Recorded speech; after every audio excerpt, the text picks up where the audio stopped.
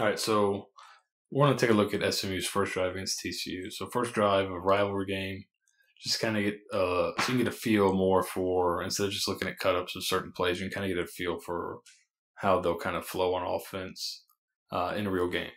So we'll take a look at their first drive. They're going to open up running kind of an air raid staple here, is what it looks like to me. So they're going to run a Y cross. So we'll kind of let it run, then we'll draw it up and kind of discuss it. So right there, there's a quick out for 9 yards. So Y cross. Go. I've seen some people tag a post there, but it's typically go, speed out, kind of over the first, or kind of it's he's going to run a deep crosser. Some guys go under the first guy, over the next guys, but kind of a deep 18-yard crossing route, and then likely a dig right here coming behind it. He can hook up in zone or keep running. It's kind of how you want to teach it. And then he'd be kind of the flare guys. So this is kind of a horizontal and vertical stretch, right? They're going to motion him out that way. So he's going to become the flare guy. So let's let it run real quick. All right, we'll go slow motion. Right here, you can see this looks to be a linebacker, right? Type body on one of their better receivers, Prochet, right here. So the quarterback kind of that's going to be his first read anyways, but you see why he may like this matchup and just take it. He's already got leverage. So right here, he wins, quarterback takes it. If he doesn't like that, let's say he covers him up. Well, you got the Y cross coming into this vacant area, and then if they run with him and kind of take that, you'll have the dig coming behind it. So there's answers built in to the system here, but he likes that when he's got him outflanked. So they pick up 9 yards on first down. So now you're in second one on the 44-ish yard line. This is where you can really kind of open up your playbook, and that's exactly what SMU does here. So you'll see they break out the tricks on second down.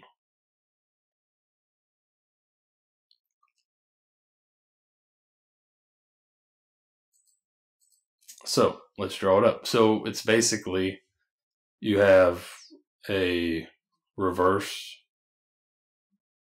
pitch back to the quarterback and then a throwback to this tight end here.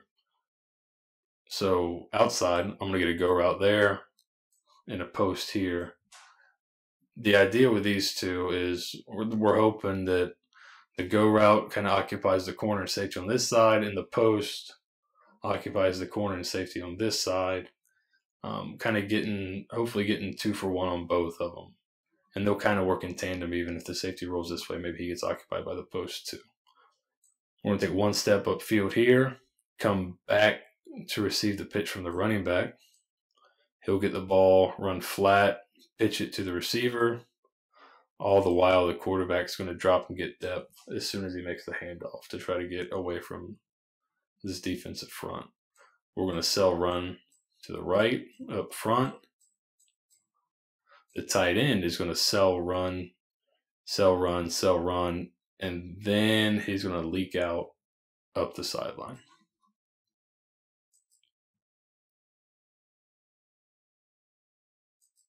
So right here, the pitch is made. And here is the tight end that's going to make the catch. So when the pitch is made, he's still selling run. So now right here, my eyes aren't on the tight end. My eyes are coming back this way for the reverse. So he makes the pitch back. Gets smoked, but the quarterback does a good job here just getting the ball to his hands. And we saw the result earlier. Good throw, good catch. And now SMU has the ball on the 10-yard line on their first drive of the game after 2 plays. So first and goal at the 10. They're going to have an inside zone in here, and they're just going to have kind of tags off here, right? So into the boundary, this is kind of a free access. This may be something they call it, or they may just tag it, and he's always has the option to do it. But you see here, there's nobody really over number 2. It's the safety who's off. So if he's that deep, I consider that uncovered. Just get it out to him. He makes a great catch. But right there, all I did is throw it out to my receiver real quick. We pick up 5 yards. So that's something they really do a good job at SMU, is taking these easy throws, converting them. Michelle's pretty accurate, short for the most part, and those receivers are good in space. So make those easy throws out there, pick up 5-6 yards, get yourself in third manageable, and that's why they're converting 50% of third downs thus far this season. If you can keep getting yourself in a third and short, it's going to help. So second and goal, they just want to run the ball here. Just going to run zone. All their running backs run really hard. That's something you'll notice when you watch film. They got 3 guys that they'll kind of rotate in there. 5 right here is the main back. He's a pretty good player. They all run really hard. TCU does a pretty good job here of stuffing the run. I don't know how good they are up front, SMU. They're not bad. They don't give up a lot of sacks, but they also get the ball out of their hands really quickly, and he does a good job avoiding sacks. So that'll be kind of one interesting matchup. Their front against USF's kind of front 7 group, front 6, with the nickel stuff that is pretty good and has played pretty well this year. So that'll be an interesting matchup on Saturday. So we get in third and goal. This is one you really want to cash in for a touchdown. You don't want to kind of pull out that trick play and get a field goal out of it. That's kind of, while points are great, you don't want to, it would be kind of deflating to waste that. So let's watch it full speed here. We'll motion the back out to get some play to the motion. And to me, this looks like a bust by TCU. But even if they didn't bust, this is a really good play call. So I'm going to motion the back out. We've already got 3/2 here. Maybe they're playing some type of like star coverage on one of the receivers where they want to bracket him down here. I don't know. I don't know why you'd have 3/2. And then when he motions out, another guy goes out. It may just be a bust. But maybe not. Maybe they're playing some type of bracket or superstar coverage over there. So what we're going to do up front here, there. Now I'm going to down block here, there, and now I'll wrap inside.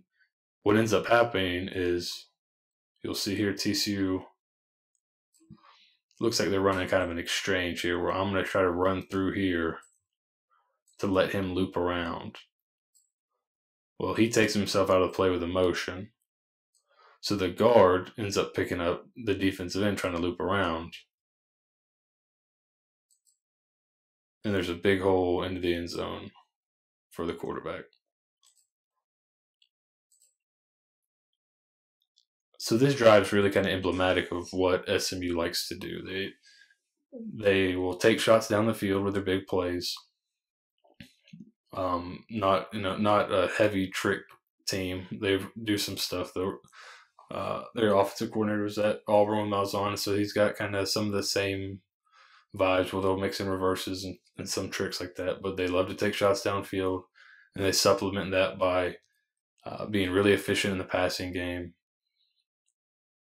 using the quarterback run game a little bit to keep people on their toes, and then the running backs run hard. So it's kind of like water against a dam, really. It's their running game. It's a little bit here, a little bit here, a little bit here, and then they finally break through for a bigger run. But they supplement their lack of really great running game with being really efficient throwing the ball short. So they can kind of use those bubbles and things like that we saw previously as an extension of the run game. So they're going to be an interesting test for the USF defense on Saturday, and kind of this drive kind of shows you how they like to mix things up and what you're going to be seeing this Saturday.